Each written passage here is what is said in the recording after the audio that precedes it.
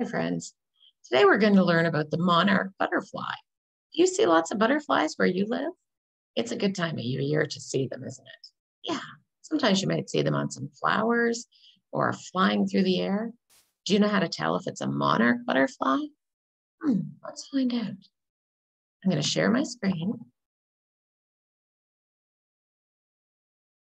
A monarch butterfly settles on a leaf of a milkweed plant. She gently presses a tiny egg onto one of its leaves. The egg is the beginning of another. It's summertime in the north. A breeze stirs the stem of the milkweed plant. The monarch egg is white and shiny. It's the size of a small dot and sticks to the leaf. When the butterfly lays the egg, she makes it sticky. Wind and rain cannot make the egg come loose. In a few days, the egg hatches. Out crawls a small caterpillar, also called a larva. First, the caterpillar eats the eggshell and then chews away at the milkweed leaf. The egg of a monarch is almost always laid on a milkweed plant. The plant will be its food. The caterpillar eats and grows and begins to change. It breaks out of its old skin, showing a new skin underneath. This is called molting. For 2 weeks, the caterpillar eats and eats. It molts about 5 times. Finally, it's a full-grown monarch caterpillar, about 2 inches long. Now, something wonderful begins to happen. The caterpillar creeps to the stem of a leaf. It attaches itself to the stem and drops down head first. The caterpillar's bright colors become greenish. Then the skin splits and moves up to the top. The skin falls off. A new strange form appears. It's called the chrysalis or pupa. The chrysalis is like a blanket that's wrapped around the body, growing inside. At first, the chrysalis is long and soft. Then it shrinks and hardens and becomes light green, decorated with gold dots. Inside, the monarch butterfly begins to grow. About 2 weeks later, the chrysalis changes again. It turns gray-green before becoming transparent. It means you can see through it. Inside are white dots and orange and black lines. The chrysalis wiggles, then it splits open. The butterfly begins to pull itself out. The head and legs appear first, and then the rest of it slides out. The wings are tiny and stuck together, and the butterfly's abdomen is big. The abdomen becomes smaller when its fluid is pumped into the wings. The wings become bigger. The caterpillar has turned into a butterfly. This is called metamorphosis. Can you say that? That's a really big word.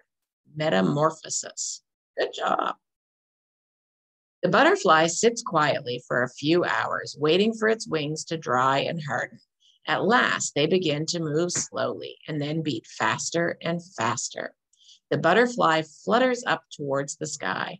Monarchs have a bad taste and will make a bird or animal sick if they're eaten, and so most of them are left alone. The scales of the wings make up the colors. So you can see the yellow or the orange and the black. And then there's the feeler or antenna, and that's where it touches and feels things. And the tube to the mouth is called the proboscis. That sucks up the sweet juice called the nectar. And it says the monarch butterfly only flies during the day. When it rains, the butterfly stays dry, hidden under leaves. That's a good idea. Fall is on the way. Soon it will be cold. If the monarch butterfly doesn't fly south, it will die. Once again, it darts up into the sky. The butterfly will take a long trip to a warmer place. This is called migration. The monarch will fly to where its ancestors have always gone, sometimes to the very same tree. Other monarchs keep appearing, making a cloud of orange in the sky. At night, they rest in leaves. Sometimes they fly up to 12 miles an hour and almost 100 miles in one day. There could be over 1,000 butterflies traveling together. Wow, that would be neat to see, wouldn't it? They fly to places such as Florida, Southern California, and Mexico. Some butterflies migrate 4,000 miles. They will stay south throughout the winter. Some towns and cities are proud to have the butterflies visit them. They have festivals to celebrate their arrival. Children dress up for parades in butterfly costumes. Sometimes there's a band and visitors come from all around. Monarchs can cluster together, thousands of them clinging to one tree, a butterfly tree. In the spring, these butterflies will migrate north again to the fields of milkweed plants. And it tells you how to find a monarch butterfly and how to make a home for them and how to care for them and then how to release them. So there's lots of different things you can do. And you know, another really good thing to do, try and find some milkweed seeds and see if you can plant and grow a milkweed plant. Because if that's what the monarch butterflies like to eat, maybe you'll have a little tiny egg planted on your milkweed plant and you'll end up with a butterfly. Who knows? All right, friends, I hope you get to see some butterflies and maybe you'll see some monarch ones, those orange and black ones. All right, have a great day. Bye-bye.